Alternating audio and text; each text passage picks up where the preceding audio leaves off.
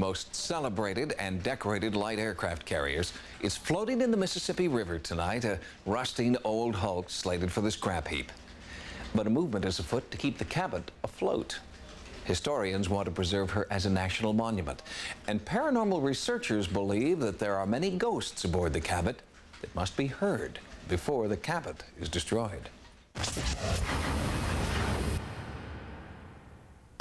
She was a floating landing strip in the vast Pacific, a beacon for sailors, and their tomb.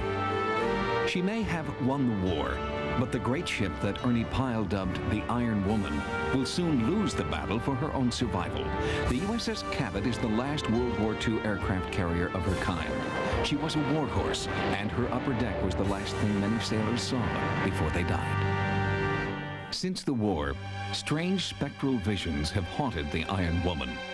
Visitors see shadows, unearthly forms, and report a strange sense of being followed. And yet, when they turn around, no one's there.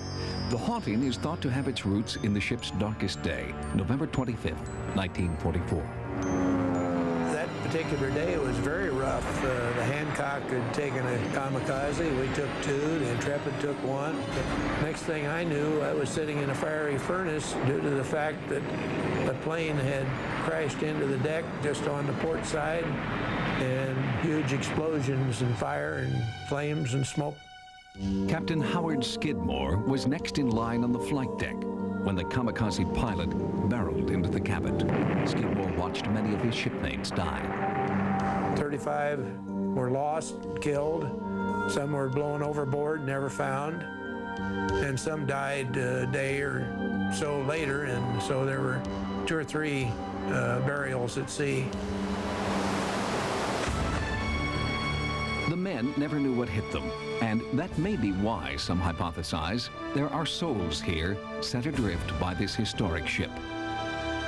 Bull Halsey, the admiral of the fleet, recommended the Cabot for a presidential unit citation. Eventually, the Iron Woman was decommissioned from the U.S. Navy. Renamed the Dedalo, she spent 22 years as the flagship of the Spanish Navy, and during that time, the haunting activity aboard the old carrier intensified.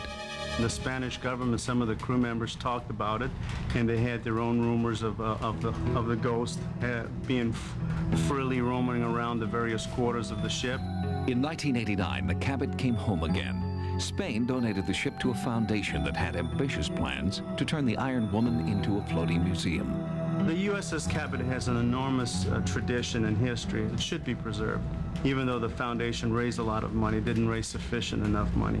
So what has happened is now that the foundation has gotten into some financial problems, alternatively, they have no other choice but then to sell it for scrap. And as time runs out for the U.S.S. Cabot, the strange onboard encounters have increased. As we were going up the stairs, I had an overwhelming feeling to turn around, and I felt like someone was looking at me. And when I turned around, I saw a man, and I knew immediately that he was a ghost. There was no color to him, but I knew what I was looking at. I was so amazed.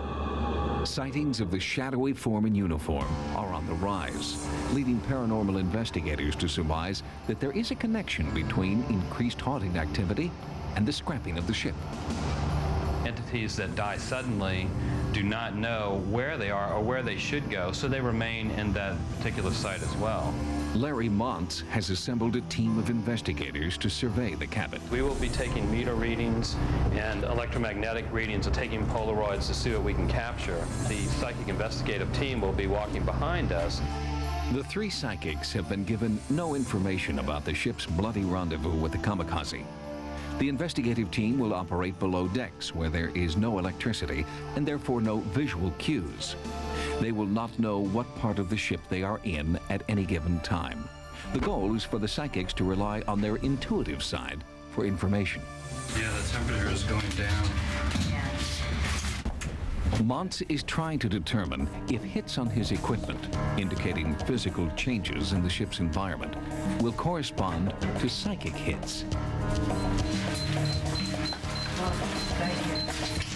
Almost immediately, Montz records a drop in temperature at the site of the first psychic hit. There's several entities. They're crew members. The cold spot begins to move, and the team follows it. It's one of the larger cold spots that I have felt in a long time. The psychics don't know it yet, but they are moving toward the site where the kamikaze impacted the Cabot. I strongly feel a sensation of, like, fire. Now the activity is coming to life on that lower deck, and it's blasting out at us. It's coming right directly towards us. This is a very active area in here. As the team moves toward the bow, the psychics again feel a strange agitation. There is a sharp spike on one of the magnetometers. It's like pins, like all up and down. It's pinpricks. It's painful. Instead of being cold in this room, I feel exceedingly hot. A ship historian later confirmed that the psychics were correct. This was the exact point of impact. And when the team enters this area, the psychic and scientific hits come in a flurry. I can see him bandaged, I can see blood, and it's almost like they're removing pieces of metal from his arm or something. Another accurate reading. The team has located the impact point of a bomb that gutted the ship and killed an officer. The psychics feel the officer's presence is permeating several areas of the ship, and groping in the darkness, they try to follow his trail. Suddenly, they stop dead in their tracks. The entity is strongest here. Unbeknownst to them, this is the same place where Jill Alexander experienced her vision of a phantom sailor. He is here now. I am getting tremendous amounts of tingling through my arms. He is slightly up the top of the stairs. Yeah, I have stairs. He's one of the most powerful entities on this ship.